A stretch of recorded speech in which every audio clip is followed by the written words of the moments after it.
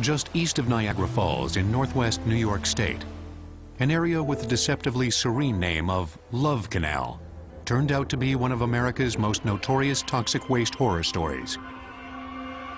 An inadequate cover on a chemical company's dump site allowed a deadly brew of toxins to leak into a suburban neighborhood.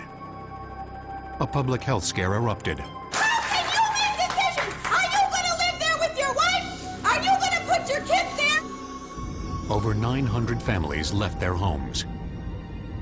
Several years and hundreds of millions of dollars had to be spent to try to stop the further spread of the contaminants. The Love Canal originally got its name from entrepreneur William T. Love. In 1894, he began construction on a man-made canal that he envisioned would link the Niagara River to Lake Ontario.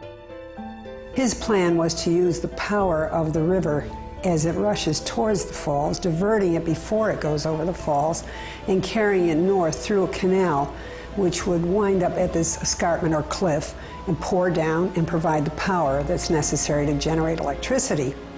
The canal was essentially a trench dug in the clay soil of the area. After only 3,000 feet were excavated, a pair of unforeseen events brought construction to a halt. One was the depression of the 1890s, severe depression. Secondly was somebody named Tesla devised a way to have alternating current instead of direct current, so you didn't have to be right on top of the source of power. Alternating current made it unnecessary to develop industry and Love's planned city adjacent to his canal. For the next several years, Love's unfinished canal served as a summer swimming hole for nearby residents. Then in 1942, Hooker Chemical Company acquired the canal.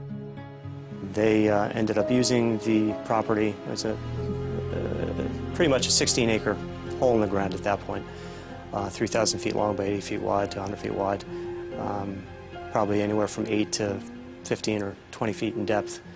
And they used it for disposal of industrial waste from a period of time from about 1942 to 1952 or 53. By 1953, the canal was filled with over 20,000 tons of chemical wastes, including caustic solvents and pesticides. Hooker had no further use for the canal, and with no regulations in place to stop them at the time, they simply covered the dump site with a layer of clay and soil from the area. Soon grass grew and helped hide what festered just a few feet below. Of course, everybody played on that area because it's not a canal, it's covered over. And sometimes kids would their feet would get irritated from running around in the canal. As Niagara Falls' growing population spread, the New York Board of Education was looking for inexpensive land and expressed interest in the property Hooker owned. The chemical company offered to sell the no longer useful land for $1. The deed did contain a warning about the contents of the canal, but that did not stop the sale. Well, they didn't build a school directly on top of the canal. They built a playground there. And on the blacktop of the playground, there was like a percolation of a taffy-like watery substance coming out of the ground into this playground. At around the same time, there continued to be increased development in the area. A series of homes went up around the canal. None of the homes were built right on the canal. They were adjacent to it. And then a lot of residents complained of not only smells in their basement, but of oozing of the similar types of chemicals into those sub pumps, into the drainage ditches around their basements. The leachate that was found throughout the Love Canal community was generally a black goop, to use a technical, non-technical term. It was a very thick black material. It was very oily based. It almost looked like a tar-like material. It was more watery in some instances than in others. Those who had bought homes in the area hadn't been warned in their deeds of what was beneath the grassy field. For new residents like Lois Gibbs, something was clearly wrong.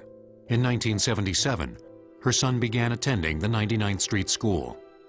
I just remember after living at Love Canal for a while, Michael got sick. And he kept getting new diseases. He had asthma, liver problems, immune system problem, urinary tract disorder, which required 2 operations to correct. I mean, it was just like one thing after the other. And I could not figure out what was wrong with him. Around this time, a newspaper reporter wrote a story about the canal and what was buried in it. Now the residents had an explanation for the mysterious substances and illnesses, and Lois Gibbs decided something had to be done. First, she tried to have her child transferred out of the school, and they told her that they wouldn't do it because there was no problem. There was no chemical problem there. And so she started going up and down the street, talking to people, talking to neighbors, asking if they were interested in joining a little group that would try to get the school cleaned up. Awareness of the problem and complaints from the residents became much more widespread after the winter of 1977.